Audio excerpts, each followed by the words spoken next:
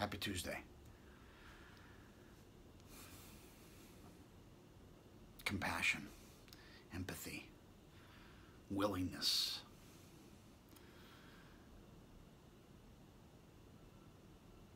Being willing to step out of what we as individuals have become so accustomed to, whether it's from comfort or fear and comfort mixed together.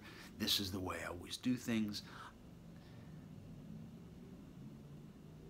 Our ability or our resilience to change, to look from another perspective, to do my best to walk in another's shoes.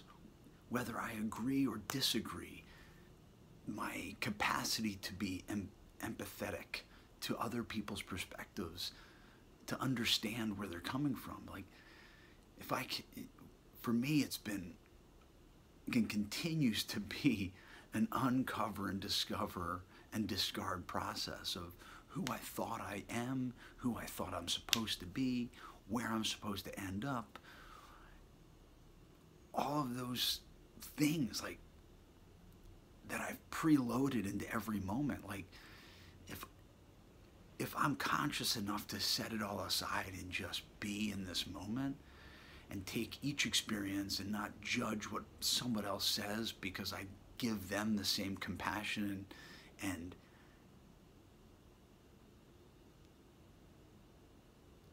I guess latitude to be as I am, the freedom to be as innocent as I want to be perceived,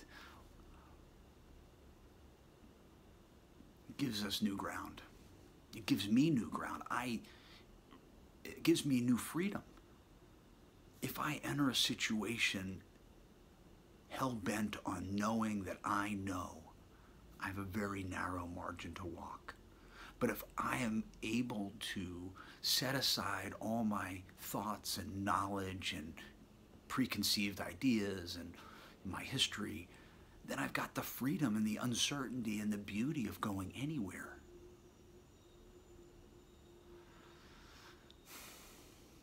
And connecting with anyone. Rather than just like, this is the thing and this is the person that I have to connect with. I have a very narrow margin, I have a specific bullseye. But if I go into a situation like, I don't know, willing to learn, there's a freedom in that. There's a beauty in that. And, you know, there's an uncertainty that